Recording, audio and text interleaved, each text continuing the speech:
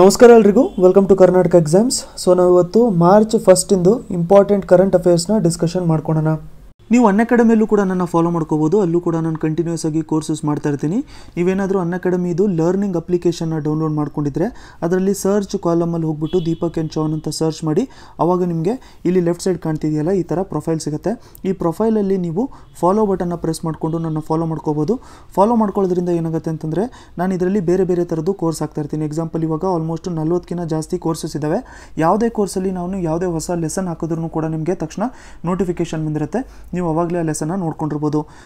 So ಈ ಅನ್ಅಕಾಡೆಮಿ ಪ್ರೊಫೈಲಿಗೆ ನಾನು ಲಿಂಕ್ನ ಪ್ರೊವೈಡ್ ಮಾಡಿರ್ತೀನಿ ಡಿಸ್ಕ್ರಿಪ್ಷನ್ ಸೆಕ್ಷನಲ್ಲಿ. ನೀವು ಬೇಕಾದರೆ ಆ ಲಿಂಕ್ನ ಕ್ಲಿಕ್ ಮಾಡಿಕೊಂಡು ನನ್ನ ಅಲ್ಲಿ ಫಾಲೋ ಮಾಡ್ಕೋಬೋದು. ಅಗ್ರಿಕಲ್ಚರ್ ಫೀಲ್ಡು ತುಂಬಾ ಪ್ರಾಬ್ಲಮಲ್ಲಿದೆ ಅಂತ ಹೇಳ್ಬಿಟ್ಟು ನಾವು 2004 ಡಿಸೆಂಬರಲ್ಲಿ MS ಸ್ವಾಮಿನಾಥನ್ ಕಮಿಟಿನ ಸೆಟಪ್ ಮಾಡ್ಕೊಂಡಿದ್ವಿ. So 2004 ಡಿಸೆಂಬರಿಂದ ಹಿಡಿದ್ಬಿಟ್ಟು 2006ವರೆಗೂ MS Swaminathan committees total ಆಗಿ 5 ರಿಪೋರ್ಟ್ನ ಪ್ರೊವೈಡ್ ಮಾಡಿತ್ತು. ಸೊ 5 ರಿಪೋರ್ಟ್ನ ಪ್ರೊವೈಡ್ ಮಾಡಿತ್ತು. ಸೊ ಅದು 5ನೇ ರಿಪೋರ್ಟ್ ಏನಿತ್ತಲ್ಲ ಅದು ಫಾರ್ಮರ್ಸ್ಗಳ ಪ್ರಾಬ್ಲಮ್ ಮೇಲೆ ಒಂದು ರಿಪೋರ್ಟ್ನ ಕೊಟ್ಟಿತ್ತು. So national commission on farmers ಇದರ ಚೇರ್ಮನ್ ಯಾರಿದ್ರು ಅಂತಂದರೆ MS ಸ್ವಾಮಿನಾಥನ್ ಅವರಿದ್ದರು. ಇವರು ಟೋಟಲ್ ಆಗಿ ಡಿಸೆಂಬರ್ 2004ಇಂದ ಅಕ್ಟೋಬರ್ 2006ವರೆಗೂ ಸುಮಾರು 5 ರಿಪೋರ್ಟ್ನ ಕೊಟ್ಟಿದ್ದರು. 5ನೇ ರಿಪೋರ್ಟ್ ಅವರು ಫಾರ್ಮರ್ಸಿನ ಪ್ರಾಬ್ಲಮ್ಸ್ ರಿಲೇಟೆಡು ಅಥವಾ ಫಾರ್ಮರ್ಸು ಡಿಸ್ಟ್ರೆಸ್ಸು, ಫಾರ್ಮರ್ಸ್ ಅವರು ಸೂಸೈಡ್ ಯಾಕೆ ಮಾಡ್ಕೊತಾರೆ ಅದನ್ನು ಫೋಕಸ್ ಮಾಡ್ಕೊಂಡು ಒಂದು ರಿಪೋರ್ಟ್ನ ರಿಲೀಸ್ ಮಾಡ್ಕೊಂಡಿದ್ರು. ಸೊ ಅದಕ್ಕೆ ಇವನ್ನೆಲ್ಲ ಸಾಲ್ವ್ ಮಾಡ್ಕೋಬೇಕು ಅಂತಂದರೆ ಅವರೇನು ಹೇಳಿದ್ರು, ಒಂದು ನ್ಯಾಷನಲ್ ಪಾಲಿಸಿ ಆಫ್ ಫಾರ್ಮರ್ಸ್ ಇರಬೇಕು ಅಂತ ಹೇಳ್ಬಿಟ್ಟು ಹೇಳಿದ್ರು.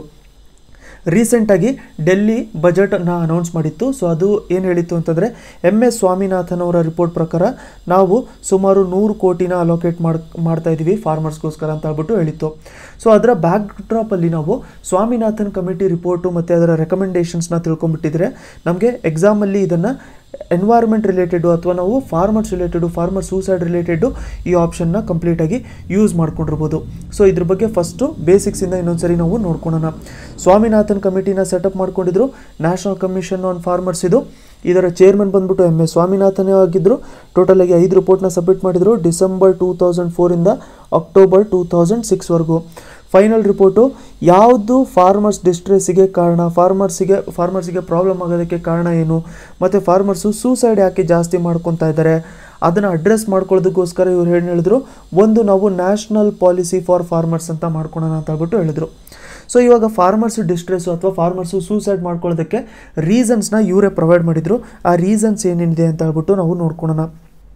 ಫಸ್ಟು ಪ್ರಾಬ್ಲಮ್ ನೋಡಿ, ಇವರೇನು ಹೇಳಿದ್ರು ಅಂತಂದರೆ ಲ್ಯಾಂಡ್ ರಿಫಾರ್ಮ್ಸ್ ಏನು ಮಾಡ್ಕೊತಾ ಇದ್ವಿ ನಾವು ಅದು ಅನ್ಫಿನಿಶ್ಡ್ ಅಜೆಂಡಾ ಆಗಿತ್ತು ಅಂತಂದರೆ ಕರೆಕ್ಟಾಗಿ ನಾವು ಲ್ಯಾಂಡ್ನ ಯಾವ ಥರ ಫಾರ್ಮರ್ಸಿಗೆ ಅಲೋಕೇಟ್ ಮಾಡಬೇಕಾಗಿತ್ತು ಅದು ಅಲೋಕೇಶನ್ ಮಾಡೋವಂಥದ್ದು ಪದೇ ಪದೇ ನಮಗೆ ಗೌರ್ಮೆಂಟ್ ಚೇಂಜ್ ಮಾಡೋದ್ರಿಂದ ಅವರ ಐಡಿಯಾಲಜಿನೂ ಕೂಡ ಚೇಂಜ್ ಆಗ್ತಾ ಇತ್ತು. ಸೊ ಲ್ಯಾಂಡ್ ರಿಫಾರ್ಮ್ಸ್ ಮಾಡೋವಂಥದ್ದು ಒಂದು ಅನ್ಫಿನಿಶ್ಡ್ ಅಜೆಂಡಾ ಆಗಿತ್ತು. ಸೊ ಅದು ಅಜೆಂಡಾನ ನಾವು ಫಸ್ಟು ಕಂಪ್ಲೀಟ್ ಮಾಡ್ಕೊಳ್ಳೋವಂಥದ್ದು ಪ್ರಯಾರಿಟಿ ಆಗಿತ್ತು. ನೆಕ್ಸ್ಟ್ ಬಂದ್ಬಿಟ್ಟು ಕ್ವಾಲಿಟಿ ಮತ್ತು quantity of water major problem ಆಗಿತ್ತು. ಸೊ ಎಷ್ಟು ನಮ್ಮ ಫಾರ್ಮರ್ಸಿಗೆ ನೀರು ಬೇಕಾಗುತ್ತೆ, ಯಾವ ಕ್ರಾಪ್ ಬೆಳೆಯೋಕ್ಕೆ ಎಷ್ಟು ನೀರು ಬೇಕಾಗುತ್ತೆ ಅದೆಲ್ಲ ನಾವು ನಾರ್ಮಲಾಗಿ ಸ್ಕೂಲಲ್ಲೇ ಓದ್ಕೊಂಡ್ಬಿಟ್ಟಿರ್ತೀವಿ. ಬಟ್ ಅಂದ್ರೂ ಕೂಡ ಬೇಕಾಗಿರೋಷ್ಟು ಕ್ವಾಲಿಟಿ, ಬೇಕಾಗಿರೋಷ್ಟು ಕ್ವಾಂಟಿಟಿ ನೀರು ಪ್ರೊವೈಡ್ ಆಗ್ತಾ ಇರಲಿಲ್ಲ. ನೆಕ್ಸ್ಟು ಟೆಕ್ನಾಲಜಿ ಬೇಕಾಗಿರೋಷ್ಟು ಇರ್ತಾ ಇರಲಿಲ್ಲ. ಸೊ ನಮಗೆ ಏನು ಅಗ್ರಿಕಲ್ಚರ್ ಫೀಲ್ಡಲ್ಲಿ ಟೆಕ್ನಾಲಜಿ ಎಷ್ಟು ಬೇಕಾಗಿರುತ್ತೆ, ಎಕ್ಸಾಂಪಲ್ ನಾವು ಡ್ರಿಪ್ ಇರಿಗೇಷನ್ ಅಂತ ಹೇಳ್ಬಿಟ್ಟು ನೋಡ್ಕೋಬೋದು. ಸೊ ಡ್ರಿಪ್ ಇರಿಗೇಷನಲ್ಲಿ ಏನಾಗಿರುತ್ತೆ, ನಮಗೆ ನಾರ್ಮಲಾಗಿ ನೀರು ಕೂಡ ನೀಟಾಗಿ ಪ್ರೊವೈಡ್ ಮಾಡ್ಕೊಂಡ್ಬಿಟ್ಟಿರ್ತಾರೆ. ಸೊ ಆ ನೀರು ಜೊತೆಗೆ ಸ್ಲೋ ಆಗಿ ನೀರನ್ನ ಸ್ಪ್ರೇ ಮಾಡೋದ್ರಿಂದ ನೀರು ಕೂಡ ಉಳಿತಾಯ ನಮ್ಗೆ ಜಾಸ್ತಿ ಆಗುತ್ತೆ, ಮತ್ತು ಸ್ಲೋ ಆಗಿರೋದ್ರಿಂದ ನೀರು ಕೂಡ ಸೇವ್ ಆಗಿರುತ್ತೆ. ಅದರ ಜೊತೆಗೆ ನಾರ್ಮಲಾಗಿ ಏನು ಅಗ್ರಿಕಲ್ಚರಲ್ಲಿ ನೀರು ಬೇಕಾಗಿರುತ್ತಲ್ಲ ಅದು ಕೂಡ ಫುಲ್ಫಿಲ್ ಆಗಿರುತ್ತೆ.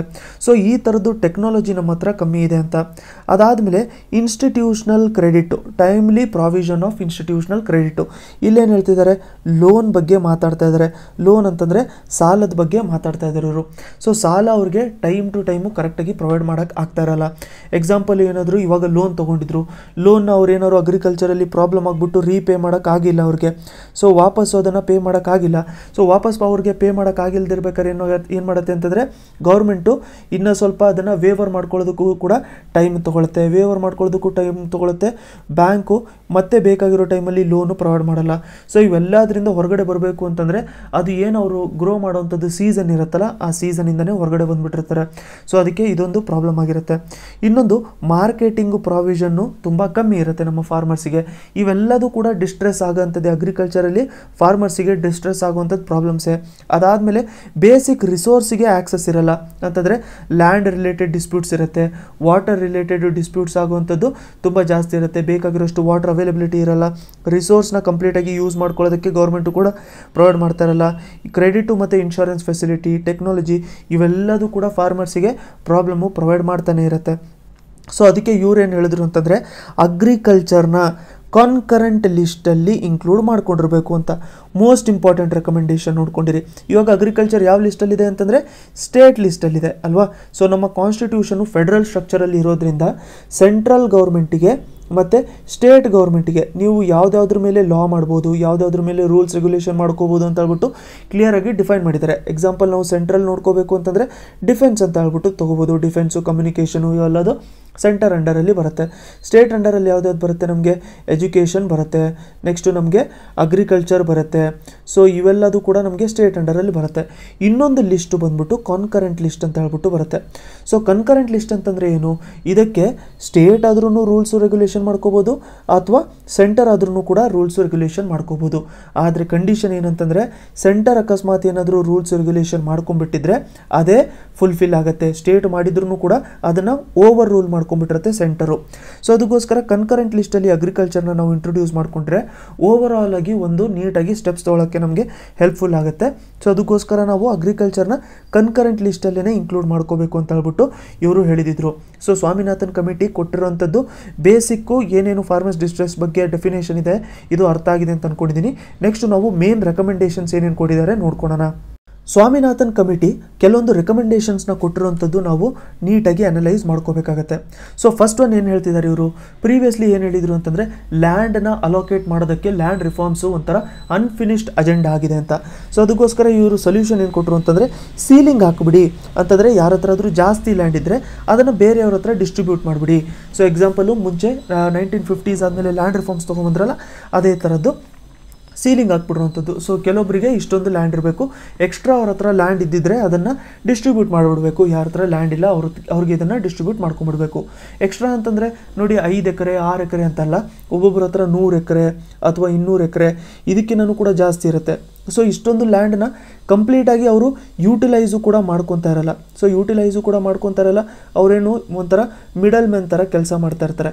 ಸೊ ಅದಕ್ಕೋಸ್ಕರ ಈ ಥರ ಇರೋಂಥ ಸಿಚುವೇಷನಲ್ಲಿ ನೀವೇನು ಮಾಡ್ಕೋಬೋದು ಅಂತಂದರೆ ಇದನ್ನು ಅಲೋಕೇಶನ್ನ ಬೇರೆಯವ್ರಿಗೆ ಕೊಟ್ಬಿಡ್ಬೋದು. ಬೇರೆಯವ್ರಿಗೆ ಕೊಟ್ಬಿಟ್ರೆ ಅವರು ಅಟ್ಲೀಸ್ಟ್ ಅದನ್ನು ಯೂಟಿಲೈಸ್ ಮಾಡ್ಕೊಂಡು ಯೂಸ್ ಮಾಡ್ಕೊತಾರೆ ಅಂತ. ನೆಕ್ಸ್ಟು ವೇಸ್ಟ್ ಲ್ಯಾಂಡ್ ಇರೋದನ್ನ ಕೂಡ ಡಿಸ್ಟ್ರಿಬ್ಯೂಟ್ ಮಾಡ್ಕೊಂಡಿರಿ.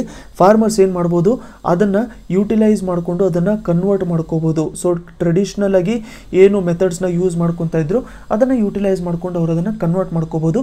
ಅವ್ರಿಗೂ ಕೂಡ ತುಂಬಾ ಬೆನಿಫಿಷಿಯಲ್ ಆಗಿರುತ್ತಿದ್ದು ಅಂತ. Next prevent diversification of prime agricultural land ಮತ್ತು forest land to corporate sector. ಏನು ಹೇಳ್ತಿದ್ದಾರೆ ಅಂತಂದರೆ ಒಂದು ಚೆನ್ನಾಗಿ ಗ್ರೋ ಆಗ್ತಿರೋವಂಥದ್ದು, ಚೆನ್ನಾಗಿ ಬೆಳೆ ಬರ್ತಿರೋವಂಥದ್ದು ಏರಿಯಾನ ನೀವು ಕಾರ್ಪೊರೇಟ್ ಸೆಕ್ಟರ್ಗೆ ಕೊಡಬೇಡಿ. ಕಾರ್ಪೊರೇಟ್ ಸೆಕ್ಟರಿಗೆ ಕೊಟ್ಬಿಟ್ರೆ ಅವ್ರೇನಾಗುತ್ತೆ, ಅವ್ರು ಅಗ್ರಿಕಲ್ಚರಲ್ಲಿ ಇನ್ವಾಲ್ವ್ ಆಗಿರ್ತಾರ? ಇಲ್ಲ, ಅವ್ರು ಅಗ್ರಿಕಲ್ಚರಲ್ಲಿ ಇನ್ವಾಲ್ವ್ ಆಗಿರಲ್ಲ. ಅವ್ರೇನು ಮಾಡ್ತಾರೆ ಅಂತಂದರೆ ನಾನ್ ಅಗ್ರಿಕಲ್ಚರಲ್ ಪರ್ಪಸ್ಗೋಸ್ಕರ ಅದನ್ನು ಯೂಟಿಲೈಸ್ ಮಾಡ್ಕೊತಾರೆ. ನಾನ್ ಅಗ್ರಿಕಲ್ಚರ್ ಪರ್ಪಸ್ಗೋಸ್ಕರ ಅದನ್ನು ಯೂಟಿಲೈಸ್ ಮಾಡ್ಕೊಳ್ಳೋದ್ರಿಂದ ಏನಾಗುತ್ತೆ, ಇರೋವಂಥದ್ದು ಲ್ಯಾಂಡು ಕೂಡ ಬೇರೆಯವ್ರಿಗೆ ಹೋದಂಗೆ ಆಗ್ಬಿಟ್ಟಿರುತ್ತೆ. ಚೆನ್ನಾಗಿ ಬೆಳೆಯುವಂಥ ಲ್ಯಾಂಡು ಕೂಡ ಬೇರೆಯವ್ರಿಗೆ ಹೋದಂಗೆ ಆಗ್ಬಿಟ್ಟಿರುತ್ತೆ. ಸೊ ಇದು ಕರೆಕ್ಟಾಗಿ ಇರಲ್ಲ. ಸೊ ಅದಕ್ಕೋಸ್ಕರ ಚೆನ್ನಾಗಿರುವಂಥದ್ದು ಅಗ್ರಿಕಲ್ಚರ್ ಲ್ಯಾಂಡ್ನ, ಪ್ರೈಮ್ ಅಗ್ರಿಕಲ್ಚರ್ ಲ್ಯಾಂಡ್ನ, ಫಾರೆಸ್ಟ್ ಲ್ಯಾಂಡ್ನ ನೀವು ನಾನ್ ಅಗ್ರಿಕಲ್ಚರ್ ಪರ್ಪಸ್ಗೆ ಯೂಟಿಲೈಸ್ ಮಾಡೋರಿಗೆ ಇದನ್ನು ಕೊಡೋಕ್ಕೆ ಹೋಗಬೇಡಿ ಅಂತ. ನೆಕ್ಸ್ಟು ಗ್ರೇಸಿಂಗ್ ರೈಟ್ಸು ಮತ್ತು ಸೀಸ್ನಲ್ ಆ್ಯಕ್ಸಸ್ಸು. ಫಾರೆಸ್ಟಲ್ಲಿ ಆ್ಯಕ್ಸಸ್ ಏನಿರುತ್ತಲ್ಲ ಅದನ್ನು ಟ್ರೈಬಲ್ಸಿಗೆ ನೀವು ಪ್ರೊವೈಡ್ ಮಾಡಿ. ಯಾಕಂತಂದರೆ ಅವರು ಅದನ್ನು ನೀಟಾಗಿ ಯೂಟಿಲೈಸ್ ಮಾಡ್ಕೊತಾ ಇರ್ತಾರೆ. ಯಾಕಂತಂದರೆ ಮುಂಚೆ ಕಾಲದಿಂದನೂ ಕೂಡ ಟ್ರೈಬಲ್ಸು ಅದೇ ಏರಿಯಾದಲ್ಲಿ ಇರೋದ್ರಿಂದ ಅವ್ರಿಗೆ ಫಾರೆಸ್ಟು ಅದರ ರಿಸೋರ್ಸು ಯಾವ ಥರ ಕೆಲಸ ಮಾಡುತ್ತೆ ಅಂತ ಹೇಳ್ಬಿಟ್ಟು ಗೊತ್ತಿರುತ್ತೆ. ಬಟ್ ಇವಾಗ ನಾವು ರೀಸೆಂಟು ಟ್ರೈಬಲ್ ರಿಲೇಟೆಡು ಒಂದು ಆರ್ಡರ್ನ ನೋಡ್ಕೊಂಡ್ಬಿಟ್ರೆ ಸುಪ್ರೀಂ ಕೋರ್ಟ್ ಏನಂದಿದೆ, ಯಾರು ಟ್ರೈಬಲ್ಸ್ ಅಲ್ಲ ಅಂತ ಹೇಳ್ಬಿಟ್ಟು ಪ್ರೂವ್ ಮಾಡ್ಕೊಂಡಿದ್ದಾರೆ ಅವ್ರನ್ನೆಲ್ಲರೂ ನೀವು ಹೊರಗಡೆ ತೆಗೆದುಬಿಡಿ ಅಂತ. ಸೊ ಇದೊಂಥರ ಆಪೋಸಿಟ್ ಆಗಿ ಕೆಲಸ ಮಾಡ್ತಾ ಇರತ್ತೆ. Next national land use advisory ಸರ್ವಿಸ್ನ ನೀವು ಎಸ್ಟಾಬ್ಲಿಷ್ ಮಾಡ್ಕೊಂಡ್ಬಿಟ್ಟಿರಿ. ಸೊ ಇವ್ರು ಏನು ಮಾಡ್ಕೊತಾರೆ ಅಂತಂದರೆ ಒಂಥರ ಲಿಂಕ್ ಥರ ಕೆಲಸ ಮಾಡ್ತಾರೆ. ಅಂತಂದ್ರೆ ಲಿಂಕ್ ಥರ ಕೆಲಸ ಮಾಡಿದ್ರೆ ಏನಾಗುತ್ತೆ, ಮಾರ್ಕೆಟಿಂಗ್ ಫೆಸಿಲಿಟೀಸ್ ಇವರು ಪ್ರೊವೈಡ್ ಮಾಡ್ತಾರೆ. ಸೊ ಲಿಂಕ್ ಮಾಡಿಬಿಟ್ರೆ ಲ್ಯಾಂಡನ್ನ ಒಂಥರ ಮೆಟ್ರಾಲಜಿ ಮತ್ತು ಮಾರ್ಕೆಟಿಂಗ್ ಫ್ಯಾಕ್ಟರ್ಸ್ನ ಇವರು ಸೀಸನ್ ಸ್ಪೆಸಿಫಿಕ್ ಏರಿಯಾಸಲ್ಲಿ ಲಿಂಕ್ ಮಾಡ್ಕೊಂಡಿರ್ತಾರೆ. ಇದು ತುಂಬ ಇಂಪಾರ್ಟೆಂಟ್ ಸ್ಟೆಪ್ಪು. ಅಂತಂದರೆ ಒಂಥರ ಟೆಕ್ನಾಲಜಿ ಹತ್ತಿರ ಪ್ರೊವೈಡ್ ಮಾಡ್ದಂಗೆ ನಮ್ಮ ಫಾರ್ಮರ್ಸಿಗೆ ಅಂತ. ಅದಾದಮೇಲೆ ಒಂದು ಮೆಕ್ಯಾನಿಸಮ್ನ ನೀವು ಸೆಟಪ್ ಮಾಡಿ. ಅದರಲ್ಲಿ ಸೇಲ್ ಆಫ್ ಅಗ್ರಿಕಲ್ಚರ್ ಲ್ಯಾಂಡ್ ಯಾವ ಥರ ಇರಬೇಕು ಅಂತಂದರೆ ಎಷ್ಟು ಲ್ಯಾಂಡ್ ಇದೆ ಅದರ ಬೇಸಿಸ್ ಮೇಲೆ ಮತ್ತು ಯಾವ ಕ್ಯಾಟಗರಿಯಲ್ಲಿದ್ದಾರೆ ಅವರು ಪರ್ಚೇಸ್ ಮಾಡೋರು ಅದರ ಬೇಸಿಸ್ ಮೇಲೆ ನೀವು ಒಂದು ಮೆಕ್ಯಾನಿಸಮ್ನ ಡಿಸೈನ್ ಮಾಡಿ ರೆಗ್ಯುಲೇಟ್ ಮಾಡಿ ಅಂತ ಹೇಳ್ಬಿಟ್ಟು ಇವರು ಕೆಲವೊಂದು ರೆಕಮೆಂಡೇಷನ್ನ ಕೊಟ್ಟಿದ್ದರು. ಸೊ ಅಗ್ರಿಕಲ್ಚರ್ ರಿಲೇಟೆಡ್ ನಮ್ಗೆ ಏನೇ ಕ್ವೆಶನ್ನ ಕೇಳಿದ್ರು ಕೂಡ, ಫಾರ್ಮರ್ ಸೂಸೈಡ್ ಆಗಿರಲಿ ಅಥವಾ ಫಾರ್ಮರ್ ಡಿಸ್ಟ್ರೆಸ್ ಆಗಿರಲಿ, ಫಾರ್ಮರ್ಸಿಗೆ ಇರುವಂಥದ್ದು ಪ್ರಾಬ್ಲಮ್ಸ್ನ ನಾವು ಅನಲೈಸ್ ಮಾಡ್ಕೊಳ್ಳೋದಾಗಿರಲಿ, ಆ ಥರದ ಕ್ವೆಶನ್ ಕೇಳಿದರೆ ಈ ರೆಕಮೆಂಡೇಷನ್ನ ನಾವು ಯೂಸ್ ಮಾಡ್ಕೋಬಹುದು. ಯಾಕಂತಂದರೆ ನೋಡಿ, 2 ವರ್ಷದಲ್ಲಿ ಆಲ್ಮೋಸ್ಟ್ ಇವರು 4ರಿಂದ 5 ರಿಪೋರ್ಟ್ನ ಪ್ರೊವೈಡ್ ಮಾಡಿದ್ದಾರೆ. ಸೊ ಈ 4ರಿಂದ 5 ರಿಪೋರ್ಟ್ನ ಪ್ರೊವೈಡ್ ಮಾಡಿರುವಂಥದ್ದು ಅದ್ರ ತುಂಬಾ ನೀಟಾಗಿ ಅನಲೈಸ್ ಮಾಡ್ಕೊಂಡ್ಬಿಟ್ಟಿರ್ತಾರೆ. ಸೊ ಈ ರೆಕಮೆಂಡೇಷನ್ನ ಯುಟಿಲೈಸ್ ಮಾಡ್ಕೊಳ್ಳೋದು, ಅಗ್ರಿಕಲ್ಚರ್ನ ನಾವು ಕನ್ಕರೆಂಟ್ ಲಿಸ್ಟಲ್ಲಿ ಇಡುವಂಥದ್ದು, ಇವೆಲ್ಲದೂ ಕೂಡ ಒಂದು ಒಳ್ಳೆ ಸ್ಟೆಪ್ ಅಂತ ಹೇಳ್ಬಿಟ್ಟು ನಾವು ಕರಿಬಹುದು. ನೆಕ್ಸ್ಟು ಎಕನಾಮಿ ರಿಲೇಟೆಡ್ ಒಂದು ಕರೆಂಟ್ ಅಫೇರ್ಸ್ ಡಿಸ್ಕಸ್ ಮಾಡ್ಕೊಳ್ಳೋಣ. ಇದು ಬೇಸಿಕಲಿ ಒಂದು ಎಕನಾಮಿಯಲ್ಲಿ ಚಿಕ್ಕ ಕಾನ್ಸೆಪ್ಟು, ನಮಗೆ ಮಲ್ಟಿಪಲ್ ಚಾಯ್ಸ್ ಕ್ವೆಶನ್ಸಲ್ಲಿ ತುಂಬ ಯೂಸ್ ಆಗುತ್ತಿದ್ದು. ಸೊ ನಾವು reserve bank of India act 1934, RBI act 1934 ನೋಡಿಕೊಂಡ್ರೆ, ಈ 1934 ಆ್ಯಕ್ಟಲ್ಲಿ ಒಂದು ಸೆಕ್ಷನ್ ಇದೆ, ಸೆಕ್ಷನ್ 22 ಅಂತ. ಸೊ ಸೆಕ್ಷನ್ 22 ತುಂಬ ಇಂಪಾರ್ಟೆಂಟು. ಏನು ಹೇಳುತ್ತೆ ಸೆಕ್ಷನ್ 22 ಅಂತಂದರೆ, ರಿಸರ್ವ್ ಬ್ಯಾಂಕ್ ಆಫ್ ಇಂಡಿಯಾಗೆ ಕಂಪ್ಲೀಟ್ ರೈಟ್ ಇರುವಂಥದ್ದು ಎಲ್ಲ ಕರೆನ್ಸಿ ನೋಟ್ಸ್ನ ಇಶ್ಯೂ ಮಾಡೋದಕ್ಕೆ. ಆದರೆ ₹1 ಕರೆನ್ಸಿ ನೋಟ್ನ ಇಶ್ಯೂ ಮಾಡೋದಕ್ಕೆ ರಿಸರ್ವ್ ಬ್ಯಾಂಕ್ ಆಫ್ ಇಂಡಿಯಾ ಹತ್ರ ಪರ್ಮಿಷನ್ ಇರಲ್ಲ. ಸೊ ಬೇರೆ ಯಾವುದೇ ಅಂದ್ಕೊಂಡಿರಿ ನೀವು, ಎಕ್ಸಾಂಪಲ್ ₹10 ಆಗಿರಲಿ, ₹20, ₹50 ಆಗಿರಲಿ, ನಮಗೆ ₹100, ₹200 ಅಥವಾ ₹2000 ಇವು ಯಾವುದೇ ಇಶ್ಯೂ ಮಾಡ್ಕೋಬೇಕಂದ್ರೂ ಕೂಡ ರಿಸರ್ವ್ ಬ್ಯಾಂಕ್ ಆಫ್ ಇಂಡಿಯಾ ಹತ್ರನೇ ಪರ್ಮಿಷನ್ ಇರುತ್ತೆ. Next reserve bank of India ಹತ್ರ ಯಾವುದಕ್ಕೆ ಪರ್ಮಿಷನ್ ಇರಲ್ಲ ಅಂತಂದರೆ, ₹1 ನೋಟ್ನ ಇಶ್ಯೂ ಮಾಡೋದಕ್ಕೆ ರಿಸರ್ವ್ ಬ್ಯಾಂಕ್ ಆಫ್ ಇಂಡಿಯಾ ಹತ್ರ ಪರ್ಮಿಷನ್ ಇರಲ್ಲ, ಅದು ಮಿನಿಸ್ಟ್ರಿ ಆಫ್ ಫೈನಾನ್ಸ್ ಹತ್ರ ಪರ್ಮಿಷನ್ ಇರುತ್ತೆ. ಸೊ ಏನಾಗುತ್ತೆ, ₹10, ₹20, ₹50, ₹100, ₹200, ₹2000 ಇವೆಲ್ಲದ್ರ ಮೇಲೂ ಕೂಡ reserve bank of India governor ಇರ್ತಾರಲ್ಲ, ಆ ಗವರ್ನರ್ ಅವರ ಸಿಗ್ನೇಚರ್ ಇರುತ್ತೆ. ಆದರೆ ₹1 ನೋಟ್ ಮೇಲೆ ಮಾತ್ರ reserve bank of India governor signature ಇರಲ್ಲ, ಫೈನಾನ್ಸ್ ಸೆಕ್ರೆಟ್ರಿ ಯಾರು ಇರ್ತಾರಲ್ಲ ಅವರ ಸಿಗ್ನೇಚರ್ ಇರುತ್ತೆ. ಸೊ ಈ ಡಿಫ್ರೆನ್ಸ್ನ ನೀವು ತಿಳ್ಕೊಂಡಿರಿ. ಈ ಡಿಫ್ರೆನ್ಸ್ ಬಗ್ಗೆ ನಮಗೆ mention ಮಾಡುವಂಥದ್ದೇ reserve bank of India act 1934 section 22. ರೀಸೆಂಟಾಗಿ ರಿಸರ್ವ್ ಬ್ಯಾಂಕ್ ಆಫ್ ಇಂಡಿಯಾ 3 ಬ್ಯಾಂಕ್ಗಳನ್ನ, ಯಾವ್ಯಾವ 3 ಬ್ಯಾಂಕು ಅಂತಂದರೆ Allahabad bank, next Dhanalakshmi bank ಮತ್ತು ಕಾರ್ಪೊರೇಷನ್ ಬ್ಯಾಂಕು. ಸೊ ಈ 3 ಬ್ಯಾಂಕ್ಗಳನ್ನ PCA ಫ್ರೇಮ್ವರ್ಕಿಂದ ತೆಗೆದುಬಿಟ್ಟಿದೆ. PCA ಫ್ರೇಮ್ವರ್ಕು ಇದನ್ನು ನಾವು ತುಂಬಾ ನೋಡ್ತಾ ಇರ್ತೀವಿ ನ್ಯೂಸಲ್ಲಿ. ಸೊ ಈ PCA ಫ್ರೇಮ್ವರ್ಕು reserve bank of India ಪ್ರಕಾರ ಏನು ಅಂತ ಹೇಳ್ಬಿಟ್ಟು ನಾವು ಒಂದ್ಸರಿ ಅರ್ಥ ಮಾಡ್ಕೊಳ್ಳೋಣ. ಸೊ ಇವಾಗ ಯಾವುದಾದ್ರೂ ಒಂದು ಬ್ಯಾಂಕು ಏನಾದರೂ ಪ್ರಾಬ್ಲಮ್ಮಲ್ಲಿದೆ ಅಂತ ಹೇಳ್ಬಿಟ್ಟು ಅಂದ್ಕೊಳ್ಳೋಣ. ಪ್ರಾಬ್ಲಮ್ಮಲ್ಲಿದೆ ಅಂತಂದರೆ ಫೈನಾನ್ಸ್ ರಿಲೇಟೆಡು ಪ್ರಾಬ್ಲಮ್ಮಲ್ಲಿದೆ ಅಂತ ಹೇಳ್ಬಿಟ್ಟು ಅಂದ್ಕೊಳ್ಳೋಣ. ಸೊ ಈ ಫೈನಾನ್ಸ್ ರಿಲೇಟೆಡ್ ಪ್ರಾಬ್ಲಮ್ಗಳು ಅಂತಂದರೆ ಏನು, ಈ ಪ್ರಾಬ್ಲಮ್ಗಳನ್ನ ನಾವು ಟ್ರಿಗರ್ ಪಾಯಿಂಟ್ಸ್ ಅಂತ ಹೇಳ್ಬಿಟ್ಟು ಕರಿತೀವಿ. ಸೊ ಟ್ರಿಗರ್ ಪಾಯಿಂಟ್ಸ್ ಅಂತಂದರೆ ಒಂದು ಸ್ವಲ್ಪ ರಿಸ್ಕ್ ಇದೆ ಈ ಬ್ಯಾಂಕ್ದು ಅಂತ ಹೇಳ್ಬಿಟ್ಟು ಅಂದ್ಕೊಂಡಿರಿ. ಸೊ ಈ ಟ್ರಿಗರ್ಸ್ಗಳು ಯಾವುದಾದ್ರು ಡಿಫೈನ್ ಮಾಡುತ್ತೆ ಅಂತಂದರೆ CRAR ಡಿಫೈನ್ ಮಾಡುತ್ತೆ. ನೆಕ್ಸ್ಟು ನಾನ್ ಪರ್ಫಾರ್ಮಿಂಗ್ ಅಸೆಟ್ಸ್ ಬಗ್ಗೆ ಹೇಳುತ್ತೆ. ನೆಕ್ಸ್ಟು ರಿಟರ್ನ್ ಆನ್ ಅಸೆಟ್ಸ್ ಬಗ್ಗೆ ಹೇಳುತ್ತೆ. ಸೊ CRAR, ಅದಾದಮೇಲೆ ನಾನ್ ಪರ್ಫಾರ್ಮಿಂಗ್ ಅಸೆಟ್ಸು, NPA, ಅದಾದಮೇಲೆ ROA ಅಂತ. ಸೊ ಇವೆಲ್ಲದೂ ಕೂಡ ಪ್ರಾಬ್ಲಮ್ಸು ಅಥವಾ ಟ್ರಿಗರ್ಸ್ ಬಗ್ಗೆ ನಮಗೆ ಹೇಳ್ತಾ ಇರುತ್ತೆ. ಸೊ ಯಾವುದಾದ್ರೂ ಬ್ಯಾಂಕು ಈ ಪ್ರಾಬ್ಲಮ್ ಹತ್ರ ಒಂಥರ ಫೈನಾನ್ಷಿಯಲ್ ಕಂಡೀಷನ್ ಅದರದ್ದು ಸ್ವಲ್ಪ ಕೆಡ್ತಾ ಹೋಗ್ತಾ ಇದ್ದರೆ, ಆ ಟೈಮಲ್ಲಿ ರಿಸರ್ವ್ ಬ್ಯಾಂಕ್ ಆಫ್ ಇಂಡಿಯಾ ಅದರ ಮೇಲೆ PCA ಹಾಕ್ಬಿಡುತ್ತೆ. PCA ಅಂತಂದರೆ ಪ್ರಾಂಪ್ಟ್ ಕರೆಕ್ಟಿವ್ ಆ್ಯಕ್ಷನ್ನು ಅದ್ರ ಮೇಲೆ ಇಂಪ್ಲೈ ಮಾಡ್ಕೊಂಡ್ಬಿಟ್ಟಿರುತ್ತೆ. ಸೊ ಇದೇನಿದು CRAR ಅಂತಂದರೆ capital to risk weighted asset ratio ಅಂತ. ಸೊ ಇದ್ರ ಬಗ್ಗೆ ಏನು ನೆನ್ಪಿಟ್ಕೊಂಡಿರಬೇಕು ಅಂತಂದರೆ, ಎಕ್ಸಾಂಪಲ್ಲು ಇಲ್ಲಿ ಬಾಂಡ್ಸ್ನ ನೋಡ್ಕೊಳ್ಳೋಣ. ನಾವು ಗೌರ್ಮೆಂಟ್ ಬಾಂಡ್ ಇದ್ದಾವೆ ಅಂತ ಹೇಳ್ಬಿಟ್ಟು ನೋಡ್ಕೊಳ್ಳೋಣ. ಇದೊಂದು ರಿಯಲ್ ಎಸ್ಟೇಟು ಸೆಕ್ಟರ್ ಇದೆ ಅಂತ ಹೇಳ್ಬಿಟ್ಟು ಅಂದ್ಕೊಳ್ಳೋಣ. ಸೊ ಇವಾಗ ನೀವು ಗೌರ್ಮೆಂಟ್ ಬಾಂಡಲ್ಲಿ ನೀವು ಏನಾದ್ರು ಇನ್ವೆಸ್ಟ್ ಮಾಡೋಕ್ಕೆ ಇಷ್ಟಪಡ್ತೀರೋ ಅಥವಾ ನೀವು ರಿಯಲ್ ಎಸ್ಟೇಟಲ್ಲಿ ಇನ್ವೆಸ್ಟ್ ಮಾಡೋಕ್ಕೆ ಇಷ್ಟಪಡ್ತೀರೋ, ಸೊ ನೀವು ಸೇಫ್ ಆಗಿರಬೇಕು ಅಂತಂದರೆ ಗೌರ್ಮೆಂಟ್ ಬಾಂಡ್ಸಲ್ಲಿ ಇನ್ವೆಸ್ಟ್ ಮಾಡೋಕ್ಕೆ ಇಷ್ಟಪಡ್ತೀರಾ, ಯಾಕಂತಂದರೆ ಅದು ಗೌರ್ಮೆಂಟೇ ಪ್ರಾಮಿಸ್ ಮಾಡುತ್ತಲ್ವ. ರಿಯಲ್ ಎಸ್ಟೇಟಲ್ಲಿ ಯಾಕೆ ಸೇಫ್ ಅಲ್ಲ ಅಂತ ಹೇಳ್ಬಿಟ್ಟು ಕರಿತೀವಿ ಅಂತಂದರೆ, ಸೊ ಫ್ಲಕ್ಚುಯೇಷನ್ಸ್ ತುಂಬ ಜಾಸ್ತಿ ಇರುತ್ತೆ, ಮೇಲ್ಗಡೆ ಹೋಗೋದು ಕೆಳಗಡೆ ಹೋಗೋದು, ಸೊ ಈ ಥರ ಫ್ಲಕ್ಚುಯೇಷನ್ಸ್ ತುಂಬ ಜಾಸ್ತಿ ಇರುತ್ತೆ. ಸೊ ಅಕಸ್ಮಾತ್ ಏನಾದರೂ ಲೋನನ್ನು ಅಥವಾ ಕ್ಯಾಪಿಟಲ್ನ ಅಥವಾ ಅಮೌಂಟನ್ನು ಬ್ಯಾಂಕು ಗೌರ್ಮೆಂಟ್ ಬಾಂಡ್ಸಲ್ಲಿ ಇನ್ವೆಸ್ಟ್ ಮಾಡಿದ್ದಿದ್ರೆ ಅದು ಸೇಫ್ ಅಂತ ಹೇಳ್ಬಿಟ್ಟು ಕರಿತೀವಿ. ಅದೇ ಈ ಥರ ರಿಯಲ್ ಎಸ್ಟೇಟ್ ಸೆಕ್ಟರು ಅಥವಾ ಈ ಥರ ಮೇಲ್ಗಡೆ ಕೆಳಗಡೆ ಹೋಗುವಂಥ ಸೆಕ್ಟರ್ಸಲ್ಲಿ ಏನಾದ್ರು ಇನ್ವೆಸ್ಟ್ ಮಾಡಿದರೆ ಅದನ್ನು ನಾವು ಸ್ವಲ್ಪ ರಿಸ್ಕ್ ಅಂತ ಹೇಳ್ಬಿಟ್ಟು ಕರಿತೀವಿ.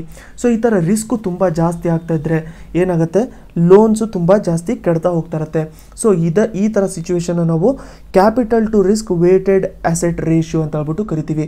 ಸೊ ಇದು ಅಕಸ್ಮಾತ್ ಜಾಸ್ತಿ ಆಗ್ತಿದೆಯೋ ಕಮ್ಮಿ ಆಗ್ತಿದೆಯೋ ಅನ್ನೋದು ಬೇಸಿಸ್ ಮೇಲೆ CRARನ ಡಿಫೈನ್ ಮಾಡ್ಕೊಂಡ್ಬಿಟ್ಟಿರ್ತಾರೆ. ನೆಕ್ಸ್ಟು ನಾನ್ ಪರ್ಫಾರ್ಮಿಂಗ್ ಅಸೆಟ್ಸು.